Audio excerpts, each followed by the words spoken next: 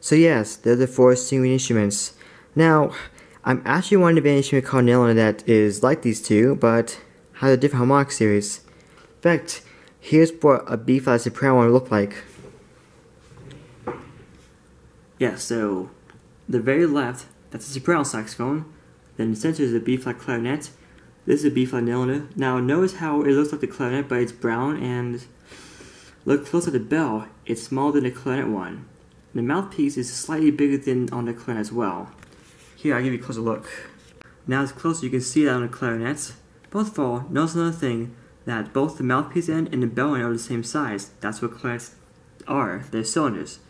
Over here, this nelinda right here is actually, the mouthpiece end is actually bigger than the bell end. I'm not sure you can see it, but I can. And look how small the bell is on the brown one compared to the black one.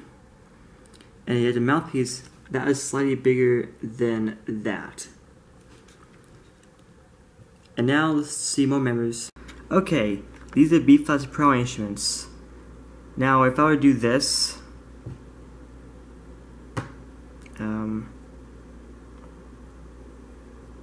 you notice we have 3 more instruments appearing. So you have a tenor saxophone, bass clarinet, and look, a bass nelinda, which is actually lower than a tenor saxophone. The same way it has a B-flat nelinda is lower than a soprano saxophone, which means that B-flat nelindas are the same pitch as tenor saxophones.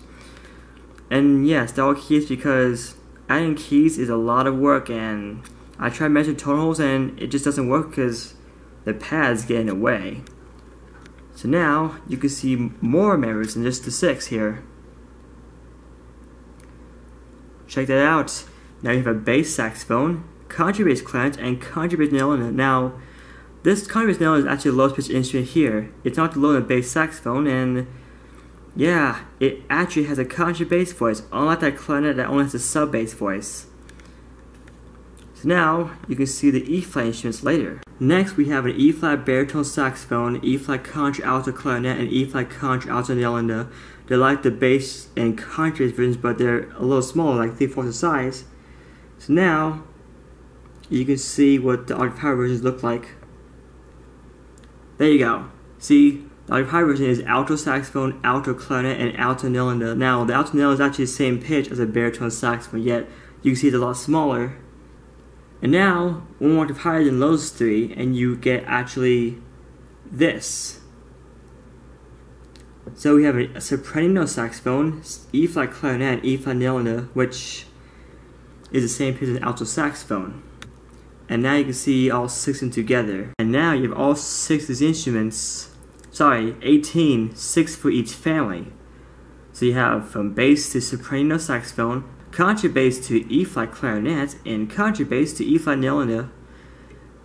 And yeah, you can see how the nails look like clarinets, but they're not the same thing. Because if you look closely, the bells are smaller than on a clarinet, yet the mouthpieces are bigger. And now I'm going to show you what the mouthpieces look like also. After showing you the standard members of each family, which unlike the rest, these are not the same transition, they're the same pitch. You can see how much bigger that saxophone is than nelinda and a clarinet in between. See how small it is? Yeah, it's pretty small.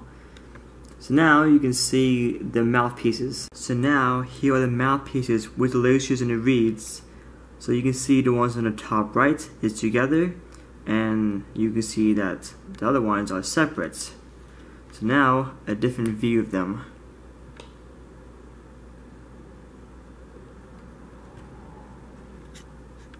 And now the view. So you can see that the nails are the fattest one and the sax are the skinniest one.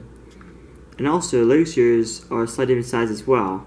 And then we have the same reeds because they can. Ligatures, you see saxophones, at least the ones that are in my apartment. There's this gold, then we got silver, and then we got copper. And then the mouthpieces by themselves. Now, I'm not sure you can see the different details, so I have to change the color so you can see it. So now, you can see the 3 mouthpieces up close. So, on the saxophone, remember what I showed you with the ones in my apartment? So the bottom of the gap is a circle, like round, and that's for saxophones. For clarinets, it's square, so it's flat. On nelindas, it would be a hexagon shape instead. That's just so that it can be different from the other 2. And now we have the ligatures. So yes, I think you know which one goes to which one. Notice that no one is bigger than the saxophone one with a clarinet between, which you probably knew that. And now, here are those 18 instruments again. This is how they are now, and that's what happens if you straighten all the instruments out.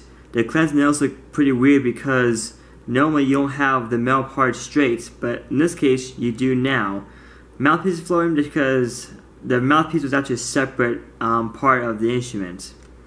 And now you can see all of them, even though it'd be hard to see because of how tall and skinny those big ones are. So yes, the bass saxophone, if you straighten out, it looks just like a giant soprano, but pointier at the tip. Last but not least of my computer recording, we have all 27 single instruments. Now all these are in the keys of B flat and E flat, nothing else. Like for example, there's no C members or F ones here. So now let's get back to my room.